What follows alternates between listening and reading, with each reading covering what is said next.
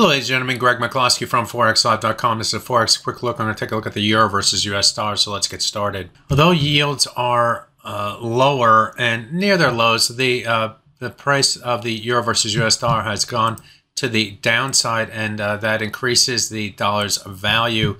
As you can see, we are trading to new session lows for the week as I speak, and in the process is moving closer to its 100 bar moving average on the 4-hour chart. That comes in at 1.07908.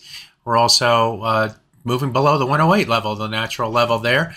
And finally, below this swing area here between 1.0803, 1.0824, that level goes back to, let me move in here, to this area going back to the month of November and then December, and then the market moved higher and came back down toward that level, got a little messy through here and found that level as resistance. And once again, over the last few weeks, seen the price move above and below that level.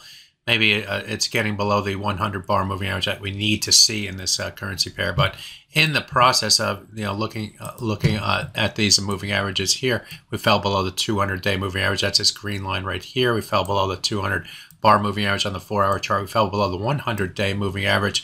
All those things tilted the bias more to the downside here for the euro versus US dollar. So sellers are making a play, and we're making new lows for the week in the process. The next level to get below is this 100 bar moving average. We'll see if that can happen in the next few hours of trading here today, or do we find support buyers and push back up toward the moving averages. But as we sit right now, the bias has shifted most definitely more to the downside. My name is Greg McCloskey. Good fortune with your trading. Bye-bye now.